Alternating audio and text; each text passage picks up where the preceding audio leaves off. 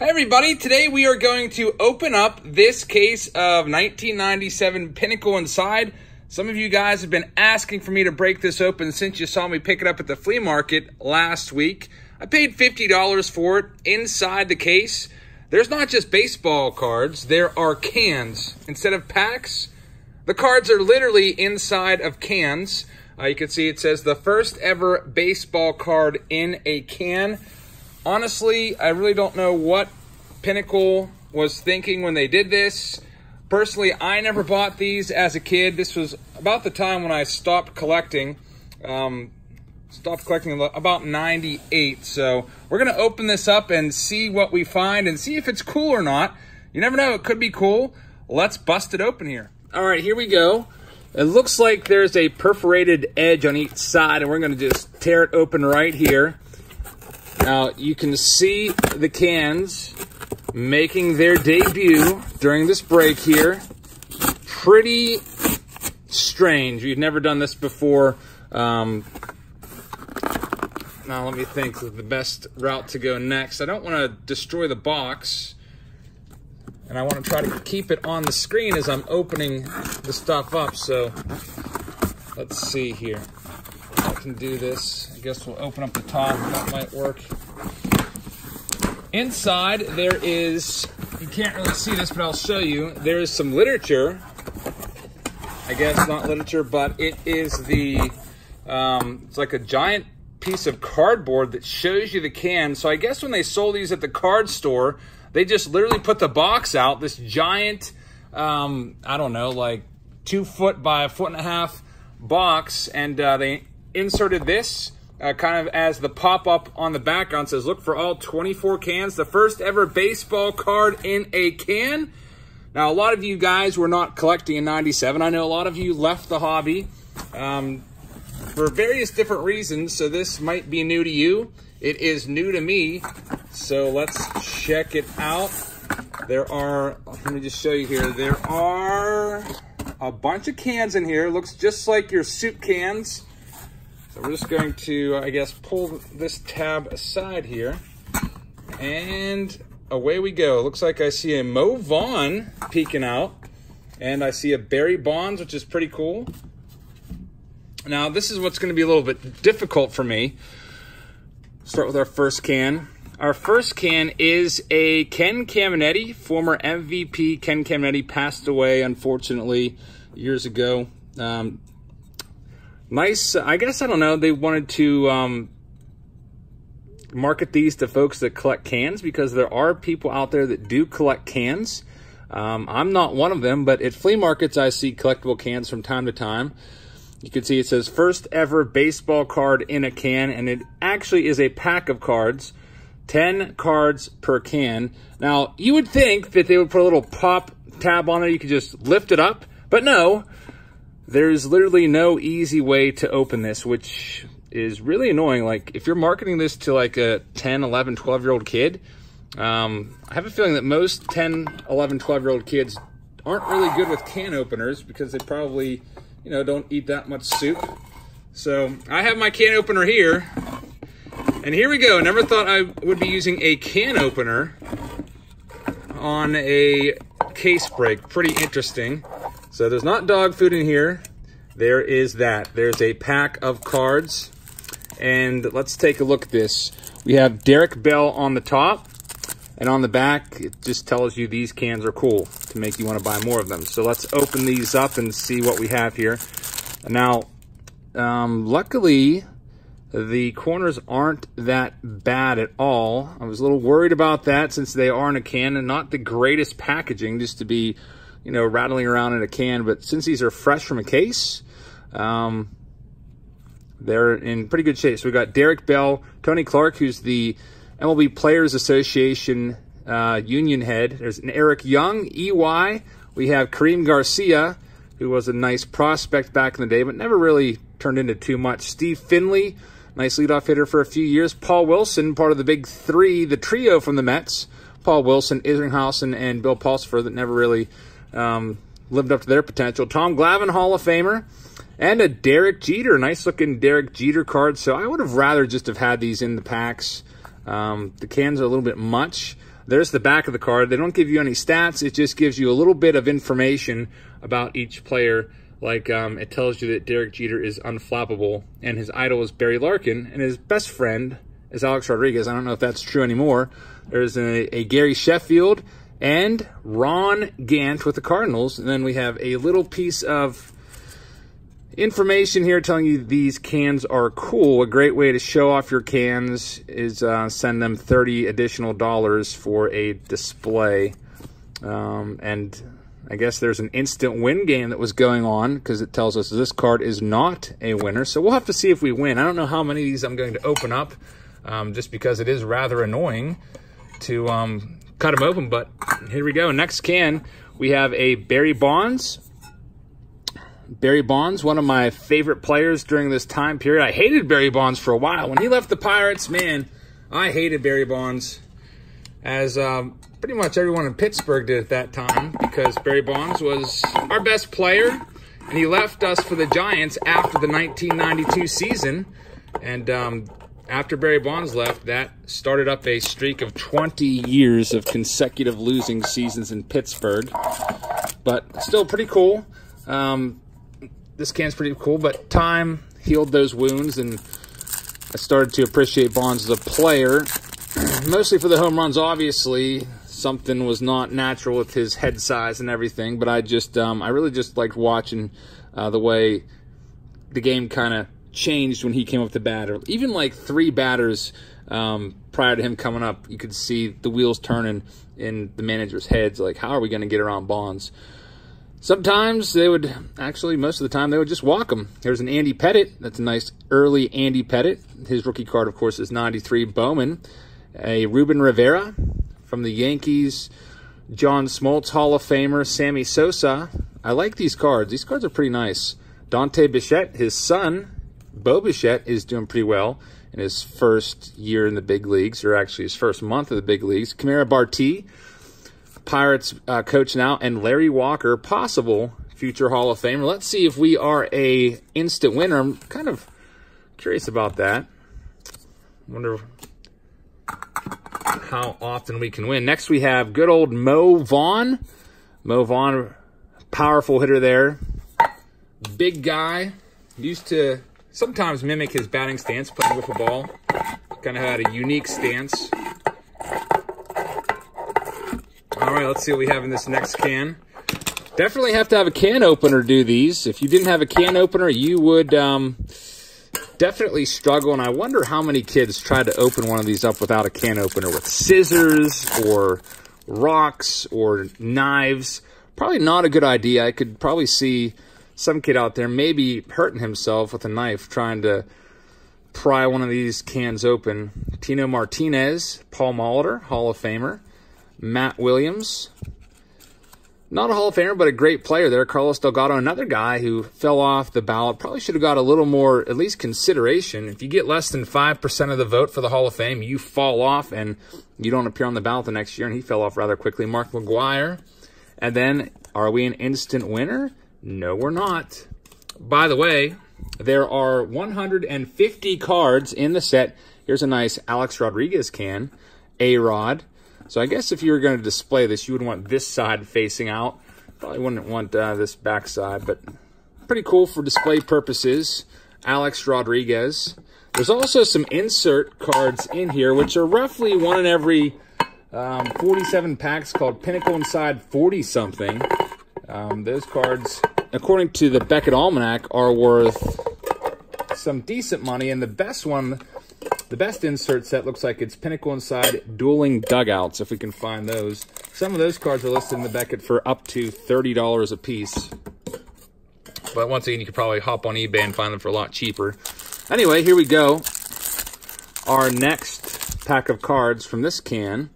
We've got Rondell White, Rafael Palmeiro, Mike Mussina, Hall of Famer. That's a nice card of Mike Mussina. I like that picture. Ken Griffey Jr.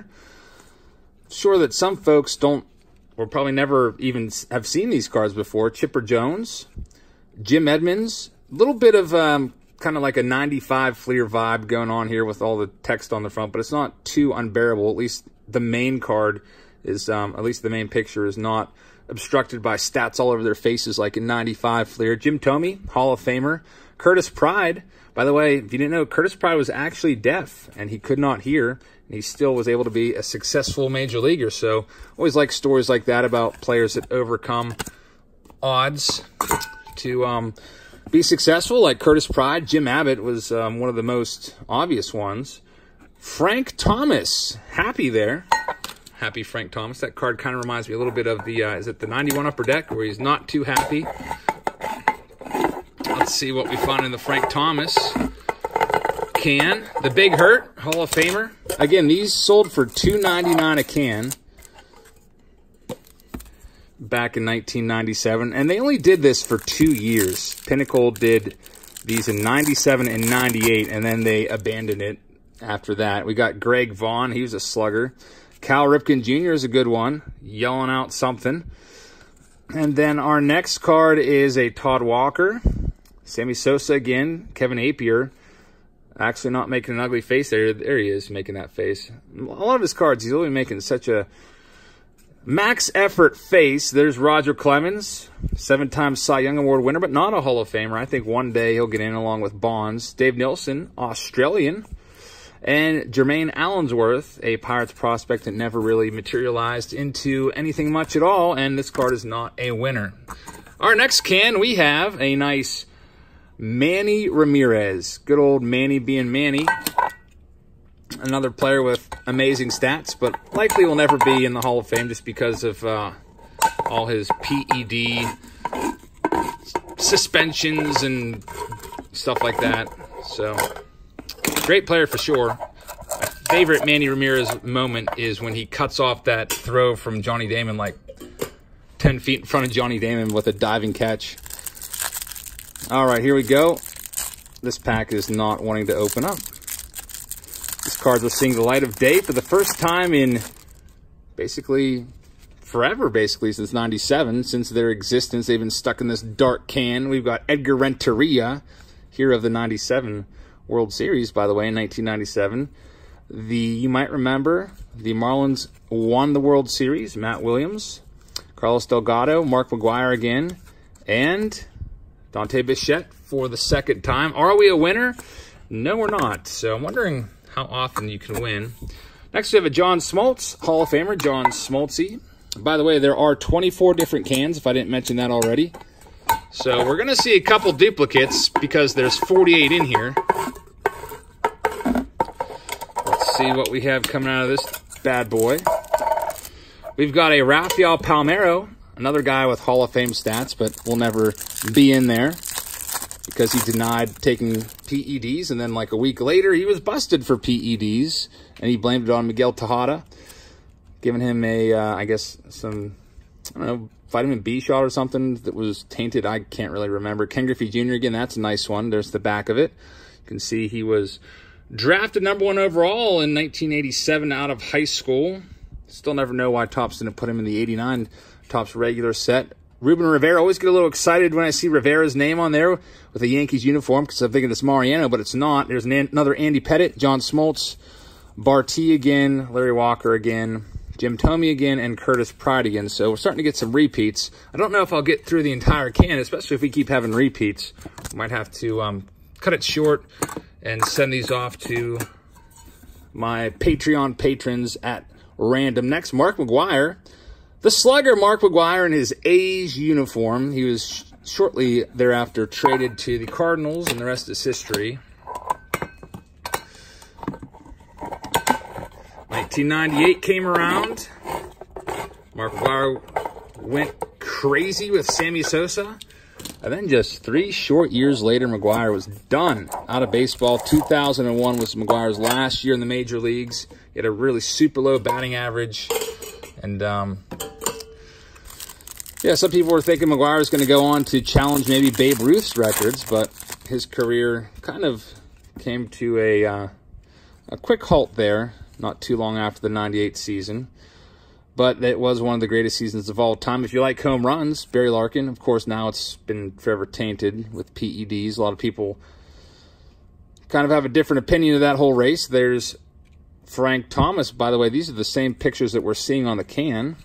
which I guess is kind of cool. Dwight Gooden. Dan Wilson. Vladimir Guerrero Sr. That's a nice one. That's an early Vladdy Sr. You can see it says rookie card on there. Although his rookie card, for me at least, I consider 95 Bowman to be his rookie card, but still pretty cool. We also have an Ernie Young and good old Will the Thrill, Will Clark with the Rangers. Let's see if we're a winner. If we are a winner, it's probably long since expired. All right, next, Ken, let's do a Mike Piazza. Hall of Famer Mike Piazza. One of the best offensive catchers of all time. He's in the conversation with Pudge Rodriguez, Carlton Fisk. It's one of the best offensive catchers of all time, Johnny Bench. Mike Piazza was drafted, what the 62nd round, I think, as a favor to Tommy Lasorda. And, man, did that ever work out for the Dodgers. Alex Rodriguez, James Baldwin, Fred McGriff, the Crime Dog, Nafi Perez, Jason Kendall, John Wetland, Troy Percival, nice closer there for a good many years. Charles Johnson was a solid player. And Hall of Famer Jeff Bagwell. Bagpipes. And are we a winner? No, we're not. Next up, let's do good old Tony Gwynn. Rest in peace, Tony Gwynn. Used to love listening to interviews of Tony Gwynn. He had an awesome voice, an awesome dialect. Just, I could tell he was an awesome dude. Tony Gwynn, another one to leave us far too soon. Possibly could have hit 400 or better back in the strike-shortened 1994 season. He was right there. When they walked off the field on August 11th, 94 for the last time that season. Bobby Bonilla Day every July 1st. He gets over $1 million from the Mets. Got to be happy about that if you're Bobby Bo. Kenny Lofton. Used to like Kenny Lofton a lot. Brett Butler. Juan Gonzalez. Michael Tucker. Speedy Guy. Mark Grace. A lot of Cubs fans love Mark Grace. There's Ivan Rodriguez engaging with a young fan. And Randy Johnson, actually smiling. Usually he looks pretty mean on his cards. And Terrell Wade from the Braves. Braves, a prospect that never really became a star. Remember getting a lot of his future star cards and stuff. All right, next up we have, speaking of future stars, this guy was good for a long time. Up until about the age of, what was it, like 32 or so, Andrew Jones. A lot of us thought Andrew Jones was a surefire Hall of Famer, seeing him win Gold Glove after Gold Glove basically every single year. You might remember him coming up and playing in that World Series back in, what was it, 96, I think? One of those Yankees versus Braves World Series. Might have not been 96. I think it actually might have been a little bit later. But here we go. Manny Ramirez is our next one. First card is Manny. And now there's Mariano Rivera. Like that card a lot. The only player in baseball history to get 100% of the Hall of Fame vote. Only one ever. All the great players that have played, no one has ever gotten 100% except for Mariano. That might change next year if Derek Jeter gets 100%, but still, 100% is pretty good. It means everybody that voted for you thought you were one of the best of all time. And indeed he was. Most saves of all time. How about a Hideo Nomo can? Hideo Nomo. You might remember Nomo Mania back in 1995. I used to remember chasing after that Hideo Nomo Bowman card, 95 Bowman. The silver foil, the gold foil. Used to love that. I don't know if I should leave these can tops still on there or just take them off. I kind of feel like maybe I'm supposed to just take them off. I'm not exactly sure. I don't know. I'm not a can collector, so I'm not exactly sure. They probably look better if they're taken off, because if they're on there, it looks kind of sloppy. So, if you get a can from me in your Patreon package, I'm likely going to take that little topper off there. Steve Gibraltar, Chan Ho Park, Kevin Brown, and then we have a Tony Gwynn. There he is, Tony Gwynn. Just saw him on the can. Todd Green, Albert Bell, Don't Call Me Joey. And don't get in my way, just ask Fernando Vina. Then we have John Mabry, Roberto Alomar, Hall of Famer. And we have a most valuable player card here. This is pretty cool. an MVP insert card, the 1996 MVPs, Ken Caminiti and Juan Gonzalez. Checklist 3 of 3. For some reason, I don't know if they won the MVP in 96 or 97. I thought Caminiti was 97 as an MVP. But anyway, it says this card is not a winner. Man, we still have a lot of cans left to go. Like I said, let's do one more, and then I'm just going to show you all of the other cans that are remaining, because usually on my standalone videos, I don't like them to be like an hour long, and if I did all these cans, we would be here for literally about an hour. So let's do one more. Let's finish off with Joey Bell. Don't call me Joey Bell, Albert Bell, and then we will go through and show you the rest of the can designs. And some of you folks will receive one of these in your Patreon package this month, or next, or until they're gone. Come on, there we go. Albert Bell is the can, and the cards. Let's see if we see any new ones in here. We have Jermaine Dye, I haven't seen that one yet. Jeff Facero, nice lefty there from the Expos. Garrett Anderson.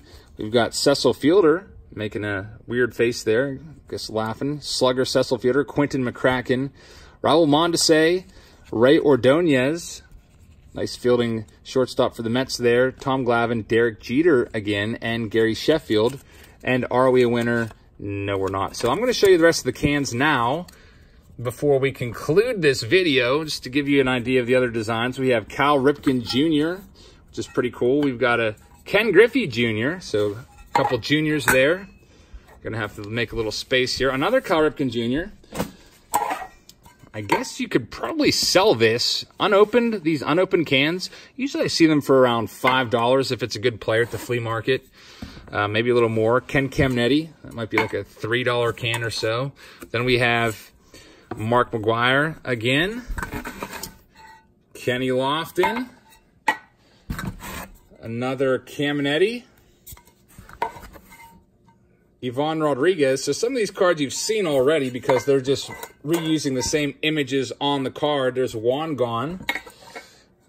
And I'm trying to make sure these don't fall over. I don't think we saw this one yet. Greg Maddux. That's a nice one. That'd be a nice can to have. Greg Maddux and a Tony Gwynn. And we still have this whole second layer. So again, we'll just go through these and show you what we got here. The first one, we've got another A-Rod can. And we have another Griffey Jr., Ken Griffey Jr. can. Another Kenny Lofton. Another Mo Vaughn. Probably you'll see these on average, like probably 2 per player on average. Andy Pettit. Again, there's 24 different designs, 48 cans in this case. Another John Smoltzy. Trying to make sure these don't fall over to protect the cards inside. The Big Hurt, Frank Thomas. Barry Bonds again. Barry, and then we have a McGwire. Our third Cal Ripken Jr. I think that's 3 Ripkens. At least our second Manny. Also another Ken Caminiti, probably about 2 or 3 of him. Maybe 4, because here's another Cam. Another Tony Gwynn. Then we have another Cal Ripken Jr. Dang, lots of Cal Ripken Jr.'s. That's good, because I've got some Cal Ripken Jr. fans out there that I can send those off to. Sorry for all the bashing around of the cans there. It's probably loud in the camera. Derek Jeter is a nice can there. I think that's the only Derek Jeter can that we've pulled so far. Then we have Ryan Klesko. You guys might remember Ryan Klesko. He was signing autographs out in Chicago at the National a couple weeks ago on opening day on the Wednesday. Another Mark McGwire. There's a Chipper Jones. Nice Chipper Jones. I almost said card there. Nice Chipper Jones can. Jeff Bagwell can. That's our first Bagpipes can. And 3 more cans left before we conclude this case break. An unorthodox case break with cans. Greg Maddux. And we have another Juan Gonzalez. And the last can, who's it going to be? It is none other than Andy Pettit. So those are all of the cans that we have. I hope you guys enjoyed this case break of 1997 Pinnacle Inside. The first ever cards in a can, and also the last ever cards in a can. They did it one more year in 1998, and obviously it just didn't catch on because they discontinued it. I guess they were trying to find a way to keep the hobby going there, because You guys are all aware that the hobby went into a down cycle for sure in the late 90s. So they tried this. I guess it was a nice idea. The cans do look cool if you would put them on display. But for me, as a kid, I never was really into it. So that's it for today. Thank you so much for watching. Please hit that subscribe button if you haven't already subscribed. We're almost at 40,000 subscribers. I hope to reach that within the next couple days. We have a live stream tomorrow of 2019 Topps Archives starting at 6:30 p.m. Eastern. And then on Thursday night, it's probably around like 8:30 p.m. Eastern, we'll be doing the 1979 Topps Baseball Card Exchange Authenticated Box, which is going to be awesome. I hope you can watch that. Thank you so much, everybody. I hope you have a great rest of your evening, and I'll see you all later.